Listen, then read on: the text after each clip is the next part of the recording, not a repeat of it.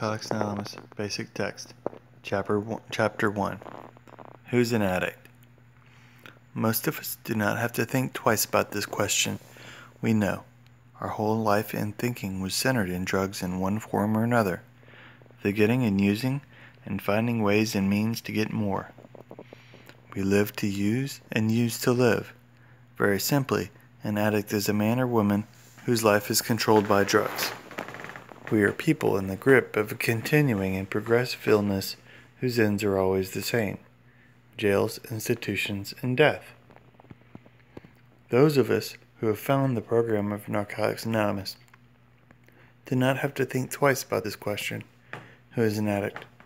We know. The following is our experience.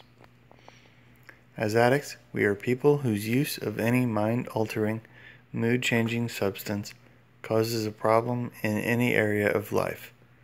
Addiction is a disease that involves much more than the use of drugs. Some of us believe that our disease was present long before the first time we used. Most of us did not consider ourselves addicted before coming to the Narcotics Anonymous program. The information available to us came from misinformed people. As long as we could stop using for a while, we thought we were all right. We looked at the stopping, not the using. As our addiction progressed, we thought of stopping less and less. Only in desperation did we ask ourselves, could it be the drugs? We did not choose to become addicts. We suffer from a disease that expresses itself in ways that are antisocial and that makes detection, diagnosis, and treatment difficult. Our disease isolated us from people except when we were getting, using, and finding ways and means to get more. Hostile, resentful, self-centered, and self-seeking, we cut ourselves off from the outside world. Anything not completely familiar became alien and dangerous. Our world shrank, and isolation became our life. We used in order to survive. It was the only way of life that we knew. Some of us used, misused, and abused drugs and still did not consider ourselves addicts. Through all of this, we kept telling ourselves, I can handle it. Our misconceptions about the nature of addiction included visions of violence, street crime, dirty needles, and jail. When our addiction was treated as a crime or moral deficiency, we became rebellious and were driven deeper into isolation. Some of the highs felt great, but eventually the things that we had to do to continue using reflected desperation. We were caught in the grip of our disease. We were forced to survive any way that we could.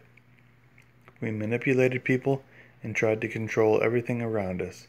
We lied, stole, cheated, and sold ourselves. We had to have drugs regardless of the cost. Failure and fear began to invade our lives. One aspect of our addiction was our inability to deal with life on life's terms. We tried drugs and combinations of drugs to cope with a seemingly hostile world. We dreamed of finding a magic formula that would solve our ultimate problem, ourselves. The fact was that we could not use any mind-altering or mood-changing substance, including marijuana or alcohol, successfully. Drugs ceased to make us feel good. At times, we were defensive about our addiction and justified our right to use, especially when we had legal prescriptions. We were proud of the sometimes illegal and often bizarre behavior that typified our using. We forgot about the times when we sat alone and were consumed by fear and self-pity. We fell into a pattern of selective thinking. We only remembered the good drug experiences. We justified and rationalized the things that we did to keep from being sick or going crazy. We ignored the times when life seemed to be a nightmare. We avoided the reality of our addiction.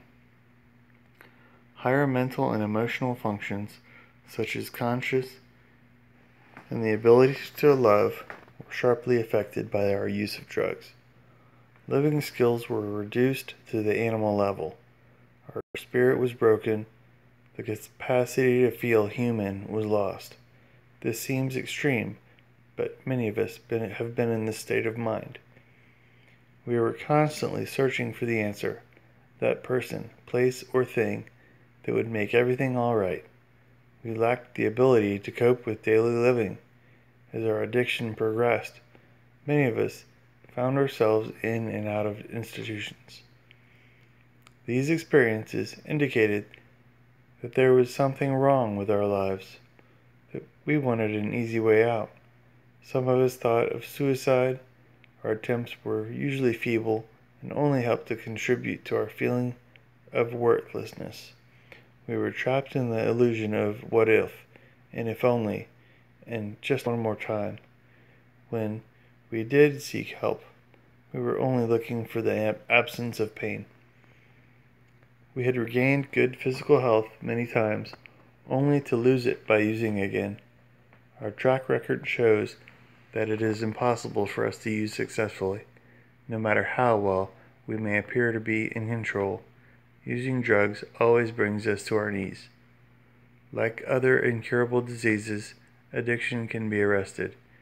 We agree that there is nothing shameful about being an addict, provided we accept our dilemma honestly and take positive action. We are willing to admit without reservation that we are allergic to drugs. Common sense tells us that it would be insane to go back to the source of our allergy. Our experience indicates that medicine cannot cure our illness. Although physical and mental tolerance play a role, many drugs require no extended period of time of use to trigger allergic reactions. Our reaction to drugs is what makes us addicts, not how much we use. Many of us did not think that we had a problem with drugs until the drugs ran out. Even when others told us that we had a problem, we were convinced that we were right and the world was wrong. We used this belief to justify our self-destructive behavior. We developed a point of view that enabled us to pursue our addiction without concern for our own well-being or the well-being of others. We began to feel that the drugs were killing us long before we could ever admit it to anyone else. We noticed that if we tried to stop using, we couldn't. We suspected that we had lost control over the drugs and had no power to stop. Certain things followed as we continued to use. We became accustomed to a state of mind that is common to addicts. We forgot what it was like before we started using. We forgot about social graces. We acquired strange habits and mannerisms. We forgot how to work. We forgot how to play. We forgot how to express ourselves and how to show concern for others. We forgot how to feel. While using, we lived in another world.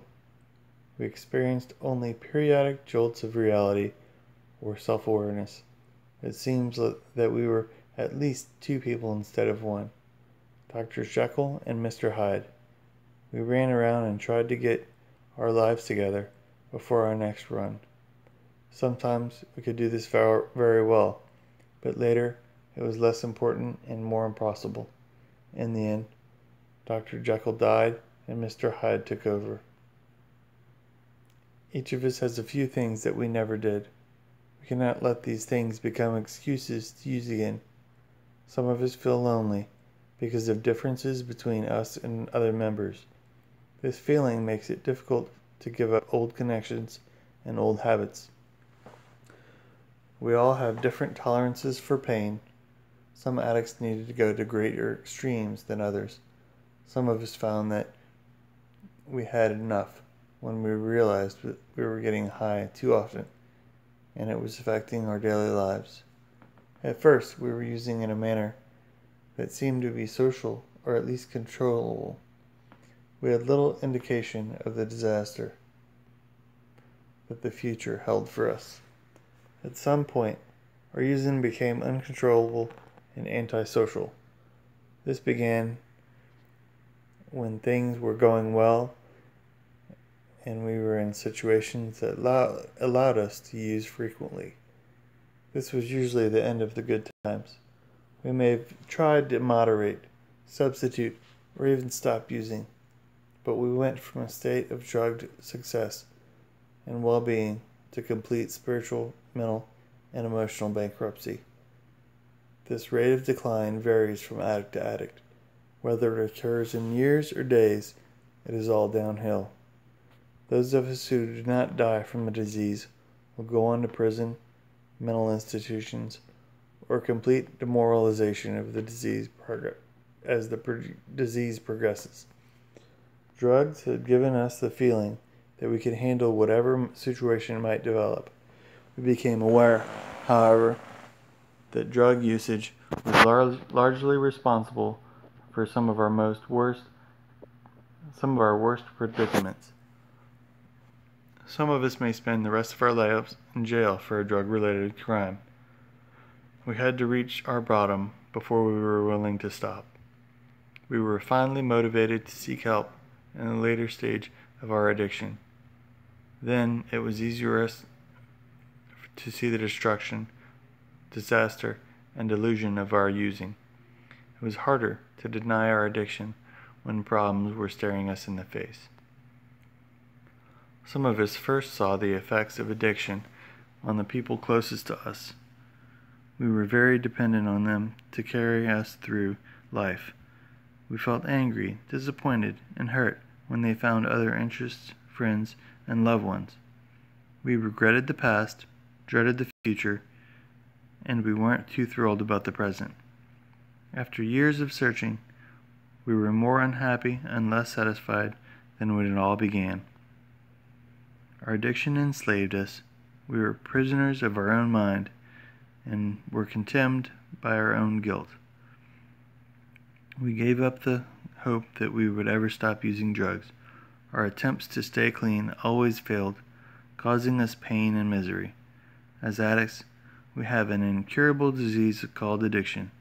The disease is chronic, progressive, and fatal. However, it is a treatable disease. We feel that each individual has to answer the question, am I an addict?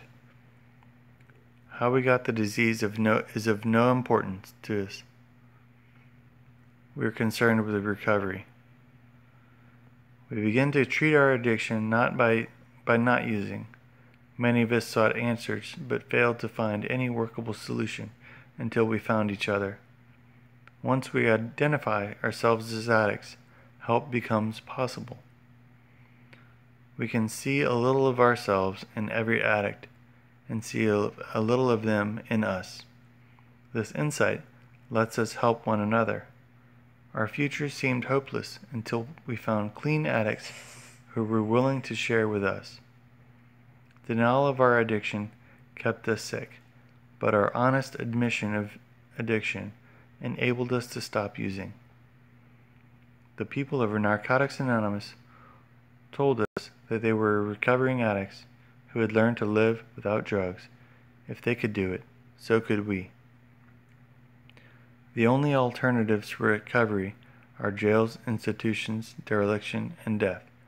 Unfortunately, our disease makes us deny our addiction. If you are an addict, you can find a new way of life through the NA program. We have become very grateful in the course of our recovery. Through absence and thorough working the 12 steps of Narcotics Anonymous, our lives have become useful. We realize we are never cured, and that we carry the disease within us for the rest of our lives. We have a disease, but we do recover. Each day we are given another chance. We are convinced that there is only one way for us to live, and that is the NA way.